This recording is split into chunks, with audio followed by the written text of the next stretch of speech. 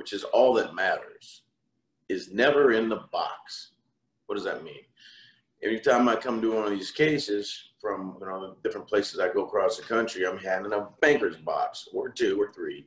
And in there is all the typical things, depots, pleadings, you know what's in there.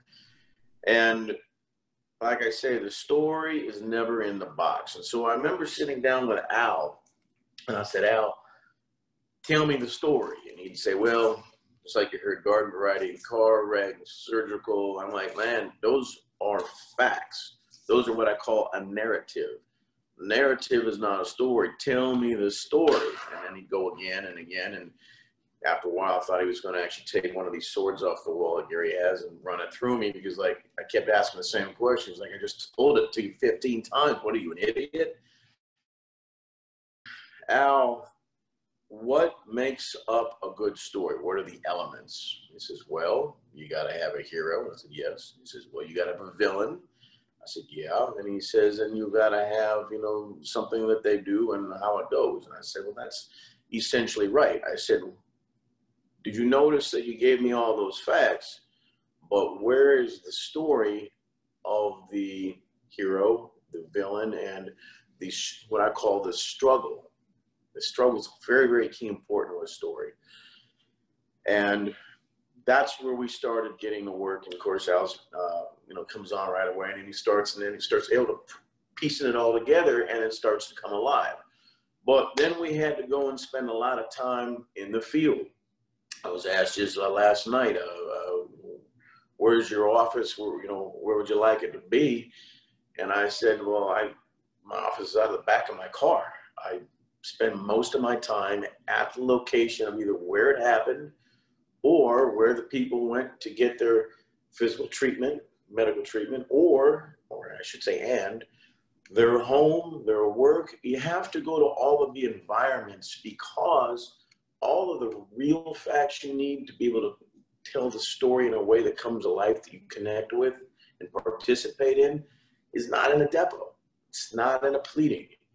It's out there in a tree or a traffic light or a pavement or an armchair or a piece of medical equipment that's abandoned in their house. And you have to then ask and do and participate in reenactment so you can see, hear, feel, listen to what it all sounds like. And then you have to be able to understand which pieces from those sensory inputs you can communicate and how you will do that in a trial. That's the story. I do absolutely believe there's no one way to do a trial. I have found through the years in teaching thousands of students that oftentimes they have tried many cases, but they've really only tried one case the same way over and over and over. Okay, that's fine, that's predictable. I like to be able to have something that they can rely on, but it kills creativity, and most importantly, you are making a bunch of suits to put on the rack so that you can mass produce them. Everything we make is one of a kind. So the only thing that I do in every single case is to make sure I figure out how to make this case one of a kind, or this story one of a kind, because it's the only person like this ever. And I don't look for the similarities in all the other types of cases. You heard Al called a garden variety auto case. It is.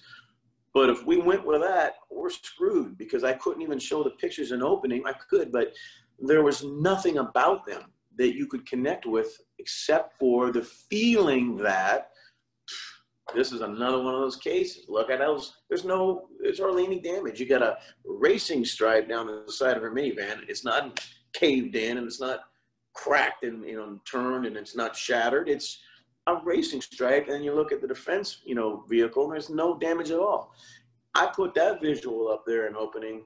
What do you think the predictable feeling is going to be that the listener takes from that?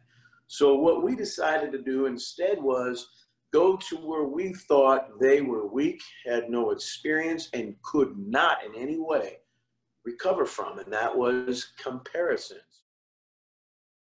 Nowadays, people have triggers for when they see somebody who they think is playing upon emotion. And a lot of lawyers, especially ones who've just been, you know, to college and are trying to incorporate those techniques, it takes a long time.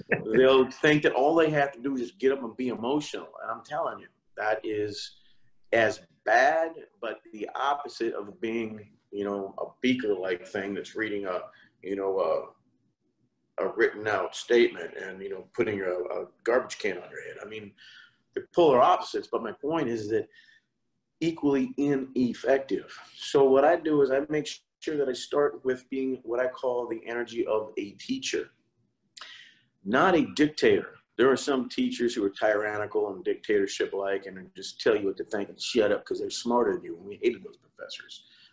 But if you want to start molding and shaping yourself into a trial lawyer that changes people's perceptions, think about when it was in your life that somebody did that for you. More than likely, you'll find someone who was successful, and if you ask them, was there a teacher you had at some point who changed everything about how you looked at this, that, or your own life? And almost always you get, you know what? Yeah, there was. Tell me the story. Well, after spending some time trying to figure that out, I finally figured out a really good teacher is someone who shows you, doesn't tell you, is fair and shows you both sides so that you can decide what feels right to you and has no energy committed to you agreeing with them. Do what you want with the information. Once I tweaked that and got that right, because I used to be a teacher, I was teaching at the University of Organic Chemistry and all that, I found that the way the hard science is normally taught is in a very arrogant way, because sometimes the people who mastered it are uncommonly intelligent, and they have a lot of judgment for people who can't stay up. That wasn't my job. My job was to inspire, to create, to motivate, and to give people the gift of information. So that's my attitude about it now, is I absolutely believe that the only one true gift you can give anybody is information. Because with it, you can change your perception, your direction, your dedication, everything you believe in, if someone gives that to you. And so now, when I'm doing the opening, I ask myself, and Al and I went through this over and over and over, diagrammed it all over the office, what would you need to know in order to understand why that fact is important? In other words, we list all the facts, but then each fact becomes its own piece of paper because it has to be a story.